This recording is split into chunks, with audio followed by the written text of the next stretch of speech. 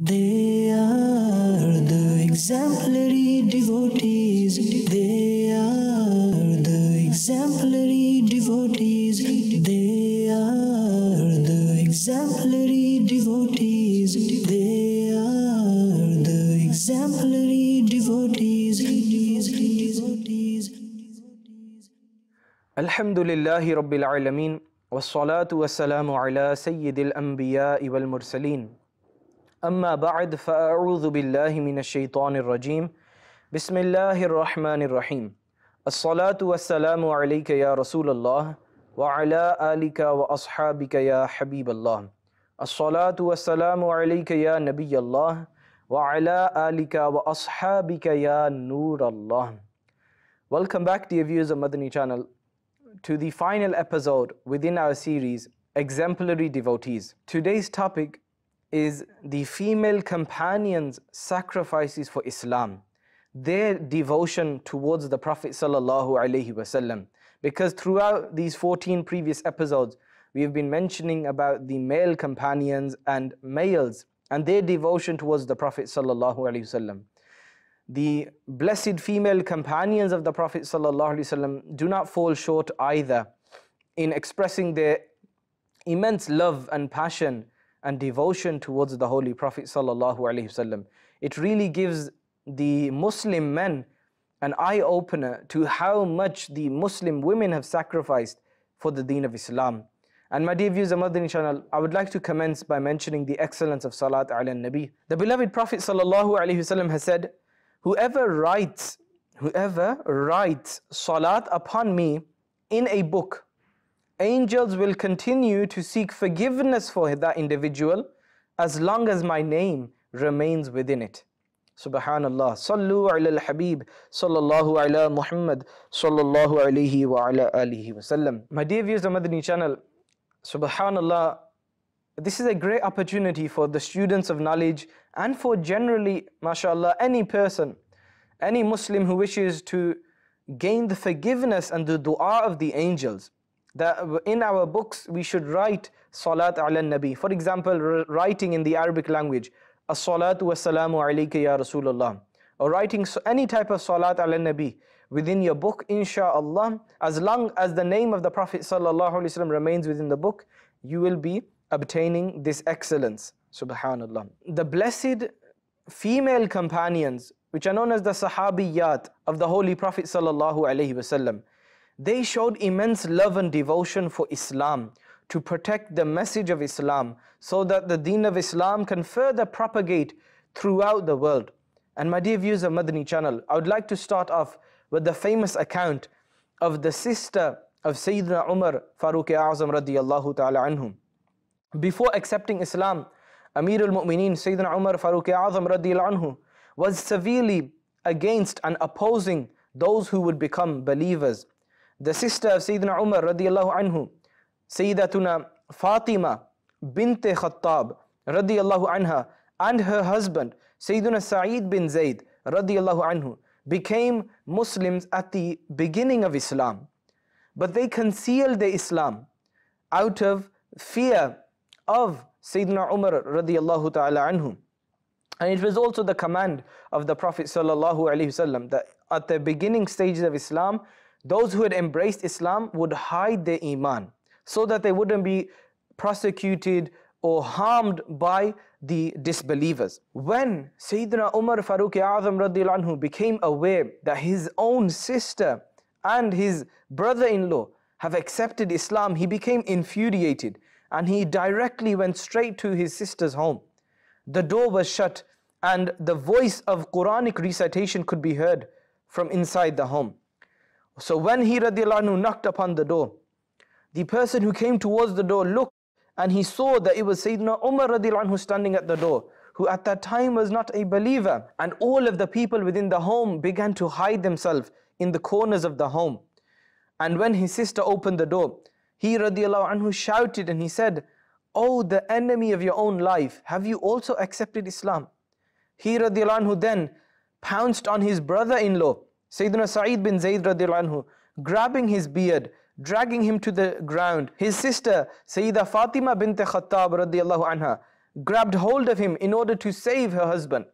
He radiallahu ta'ala anhu, he struck her so hard that her earrings broke, falling to the ground and causing her to bleed from her blessed face. Despite this difficulty and this pain, his sister Sayyidah Fatima bint Khattab radiallahu anha very bravely said in front of her brother, "Oh Umar, listen carefully, do whatever you want with us, but we will never ever turn away from Islam." As soon as he radiallahu anhu heard these words from his own sister, and he saw his sister that her face had blood on it, and it was due to his actions, and he heard her emotive and passionate words, his heart immediately softened, and he stood silently for a short while, and he then reflected, and then he said, "Show me what you are reciting." Thus, his blessed sister Sayyidah Fatima bint Khattab radiallahu anha showed him pages of the Holy Quran, presented them before him, and he radiallahu anhu recited a few verses of Surah Al-Hadid attentively, and he began to tremble, and the effect of the truthfulness of the words of the Holy Quran struck his heart. And when he recited these verses, and when he radiallahu anhu reached this blessed verse, Aminu billahi wa rasulih, believe in Allah and His Messenger, he radiallahu anhu could not control himself, and tears began to flow from his eyes, and every part of his body began to tremble, and he loudly exclaimed, "Ashhadu an la ilaha illallah wa ashhadu anna Muhammadan abduhu wa rasuluh." He radiallahu ta'ala anhu quickly went to the home of Sayyidina Zayd bin Arqam radiallahu ta'ala anhu in order to embrace Islam on the hands of the Prophet sallallahu alaihi wasallam. He radiallahu ta'ala anhu took the beloved Prophet sallallahu alaihi wasallam and all of the Muslims to the Kaaba and announced his Islam. Subhanallah Azza wa Jal. My dear viewers of Madani Channel, from this first account, we see the passion, the religious zeal and enthusiasm of the blessed sister of Sayyidina Umar radiallahu anhu, Sayyidah Fatima bint Khattab radiallahu anha, her passion for the deen, her love for Islam, her love for the Prophet sallallahu alaihi wasallam, that no matter what difficulty may befall us, we will never ever leave the fold of Islam. We also learn the powerful effect of the Holy Quran, the true book of Allah, that if it is recited in front of an individual and the mercy of Allah is upon that individual, then Allah subhanahu wa ta'ala will place the light of guidance in his heart, and the listener will embrace these words and he will accept the message of Islam.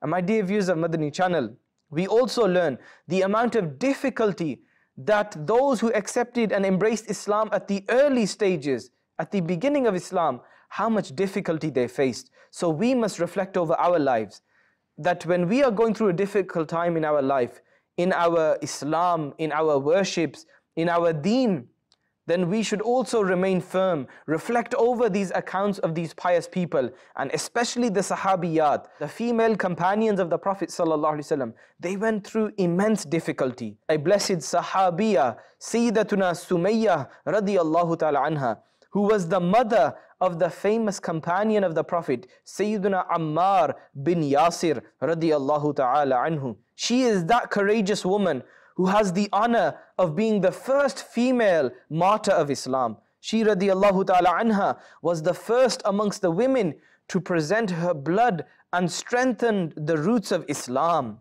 Her acceptance of Islam became a crime at that time, and the staunch disbelievers subjected her to such oppressions and torments that are beyond our imagination.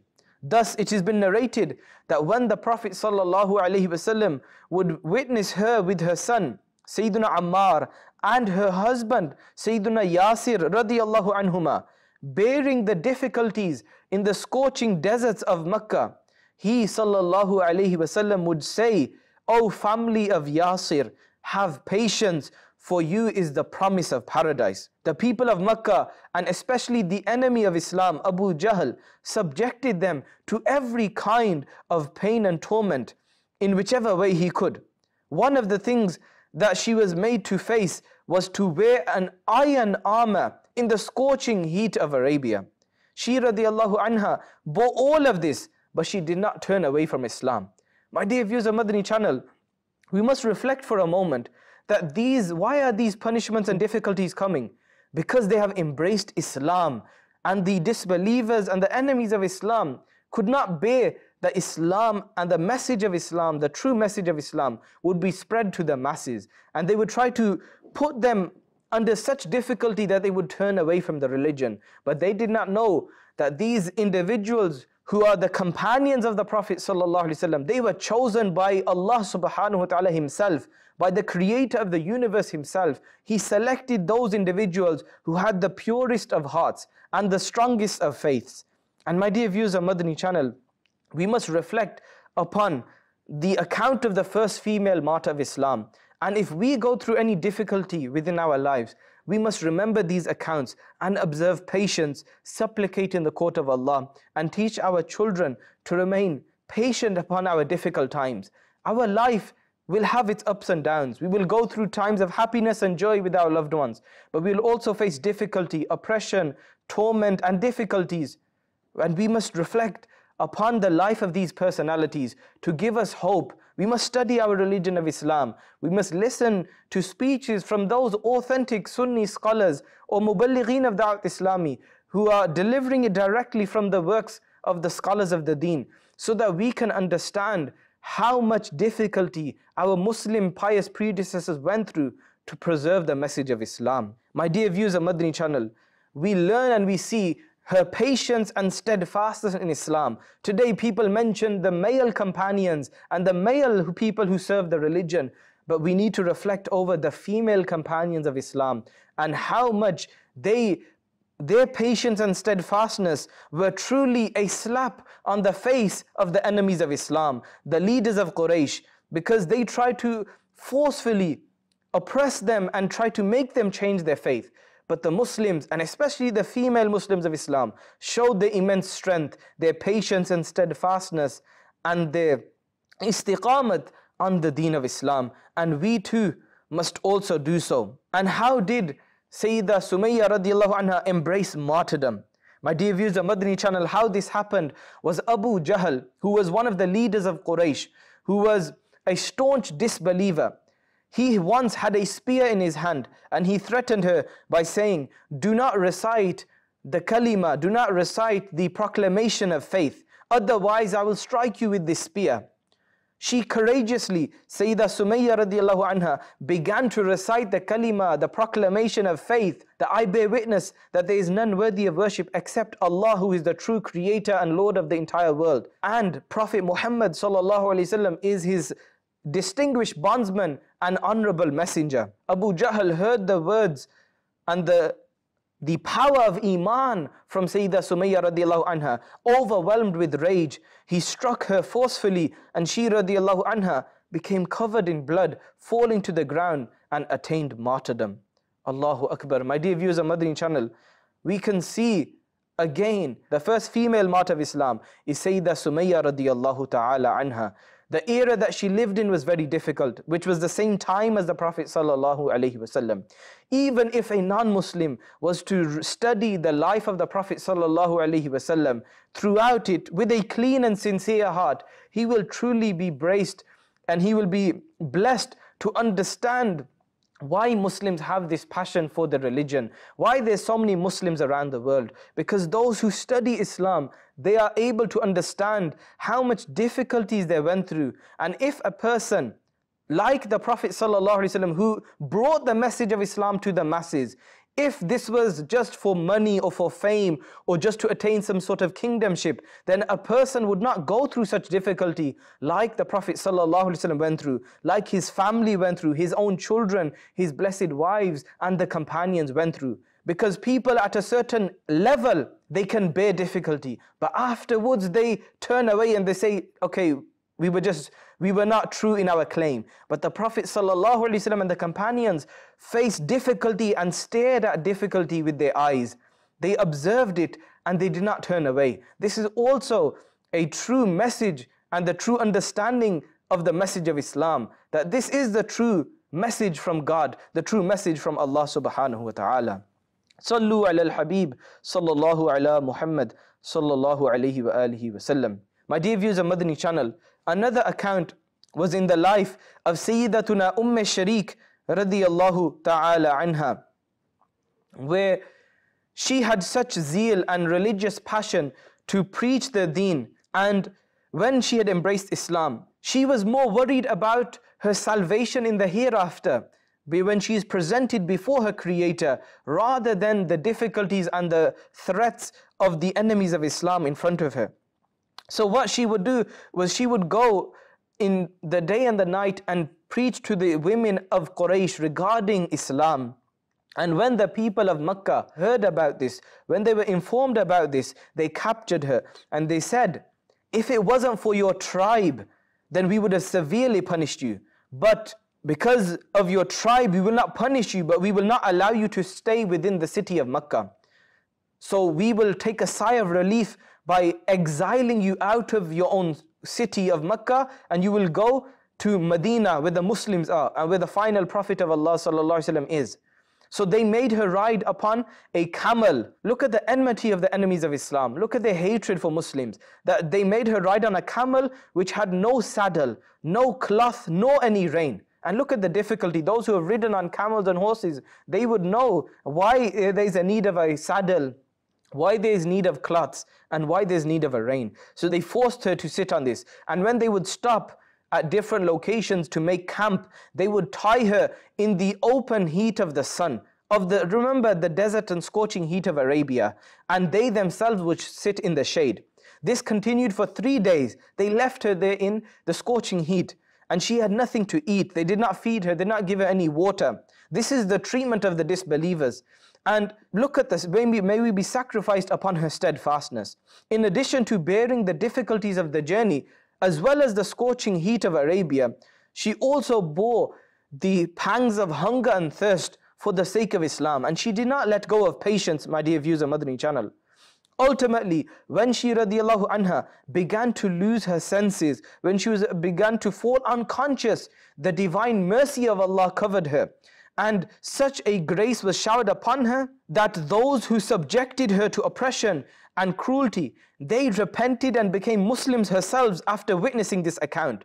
The hunters became the hunted. What happened was that one day, during the days where they were setting up camp, and she was in the scorching heat of Arabia, what happened is that she suddenly felt coolness upon her chest. When she radiallahu anha looked up towards the sky, she saw that a bucket, a pitcher of water had appeared from the vastness of the heavens. She radiallahu anha, she had drunk a bit of that water. Her hands were tied, so the bucket of water was pouring onto her, and she drank a bit of that water. And after she drank the water, the bucket of water rose again. After some time, the pitcher of water appeared again, and she drank water again, and then it was raised once again.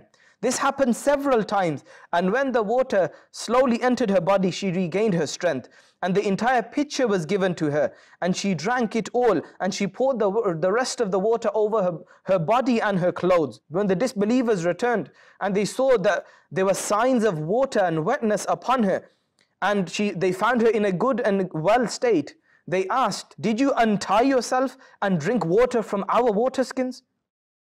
And she denied this, saying, "How is this possible? You tied me." And she informed them of what really happened, but they did not believe it at all. However, they did say that if you are truthful and if your religion is the truth, then what we're going to do is check our own water skins. And if the water is still as we left them, then we will believe that you have said absolute truth, that water has come from the unseen. And when they checked their water skins, they realized that their water, the amount of water that was in them, was the exact amount that they left. And they all embraced Islam. Allahu Akbar. My dear viewers of Madani Channel, we understand from this that the piety, and when a person is patient upon difficulty, when he is upon the true religion of Islam, Allah subhanahu wa ta'ala helps him from the unseen. And when we reflect upon their lives, the difficulty that the companions bore, in order to remain steadfast upon the religion, we as Muslims should gain strength from this. We as Muslims should gain motivation and gain this steadfastness and patience in our difficult times. Whether we may face illnesses, problems, loss of family members, Maybe we have loss in our businesses. Maybe we are going through poverty. Maybe we are going through difficulty upon difficulty.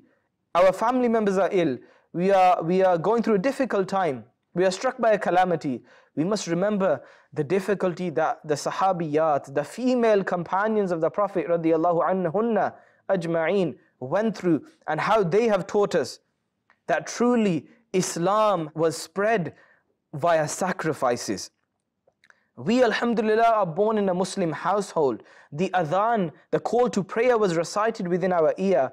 The iqamah, the announcement, was called in our ear. We seen our parents in a religious environment. We were brought up in a religious environment. We have no difficulty in acting upon the religion. But unfortunately today we see Muslims on a mass scale, on a large scale, not acting upon the religion. My dear viewers of Madani Channel, we have to reflect over our state. We have to ponder over the difficulty that the female companions radiyallahu anhunna went through. And my dear viewers of Madani Channel, I would like to present you one final account from the life of a female companion. It was been reported a satanic rumor had spread during the battle of Uhud that the Messenger of Allah sallallahu alaihi wasallam had been martyred. Hearing this, a female companion from the tribe of Banu Dinar could not control her emotions, and she left her home. And on the way towards the battlefield, she met different companions, and they informed her of the martyrdom of her father. And she asked them, leave this. I didn't ask about my father, that he has been martyred. I said, I'm asking you, how is the Messenger of Allah? They told her that we are unaware of the state of the Messenger of Allah sallallahu alaihi wasallam. Then she went further. Another companion came and told her that her husband has passed away. Her husband has been martyred in the battle of Uhud. Then she went on further saying, how is the Messenger of Allah? They did not give a reply.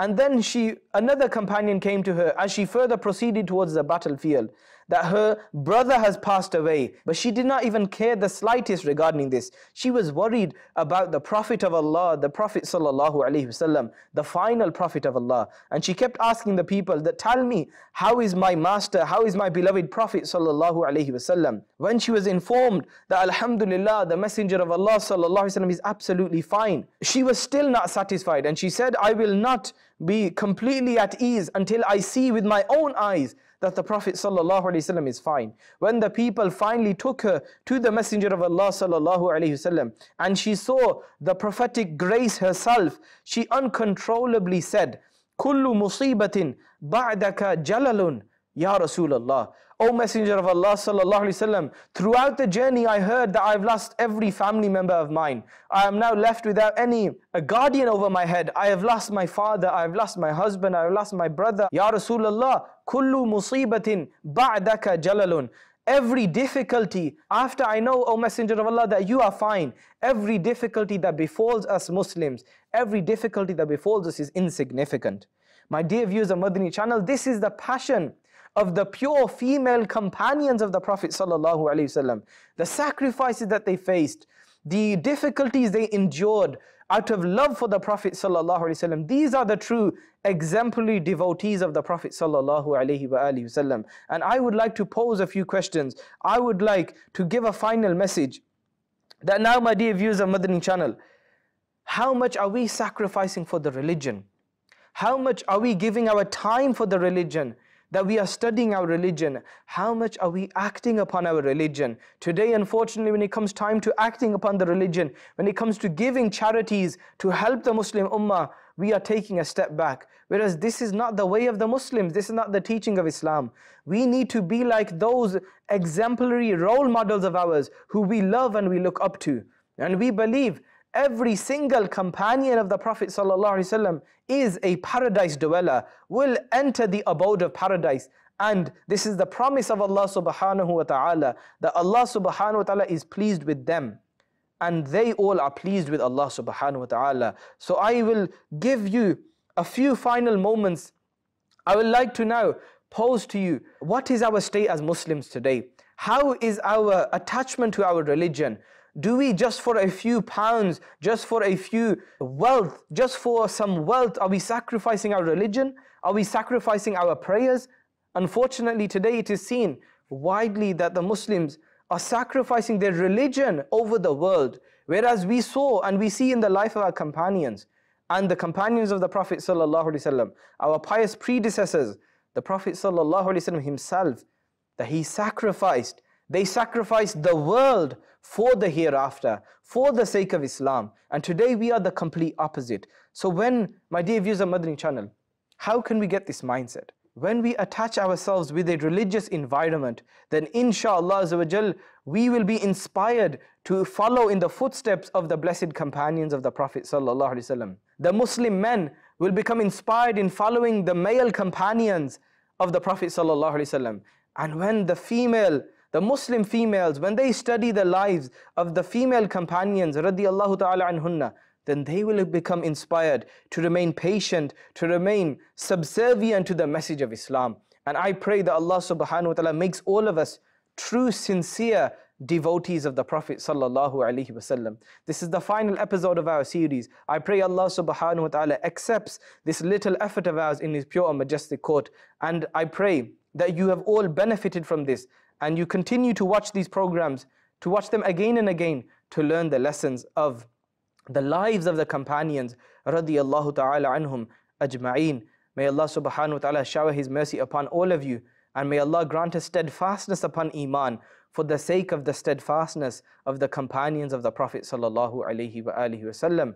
Until next time, keep watching Madani Channel. Sallu ala al-Habib sallallahu ala Muhammad sallallahu alaihi wasallam. They are the exemplary devotees. They are the exemplary devotees. They are the exemplary devotees. They are the exemplary devotees.